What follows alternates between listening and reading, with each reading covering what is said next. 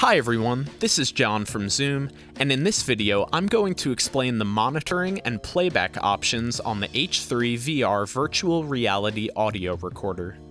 The H3-VR is an all-in-one ambisonic microphone, recorder, and decoder that allows you to immerse your listeners in full-sphere surround sound. In the past, monitoring VR audio required a computer for decoding the audio from a raw Ambisonics A format to a VR-ready Ambisonics B format.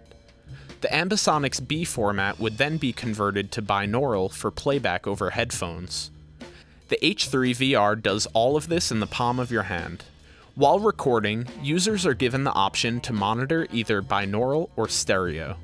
Binaural monitoring decodes Ambisonics B format using head-related transfer functions, which mimic the frequency response of the human head and ear, creating lifelike audio in headphones.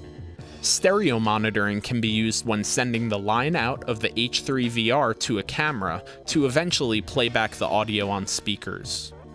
To access this setting, simply press the menu button and select Input/Output.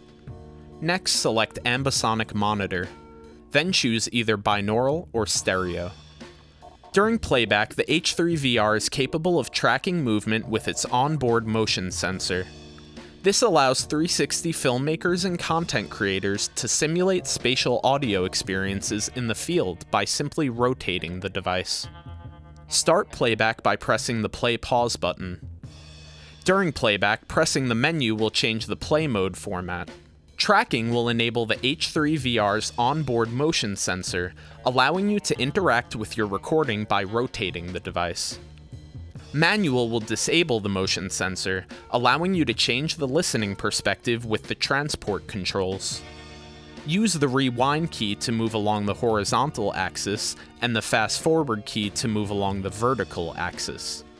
Binaural will play back your audio with a stationary listening perspective, valuable for 360 experiences in which head roll is not available.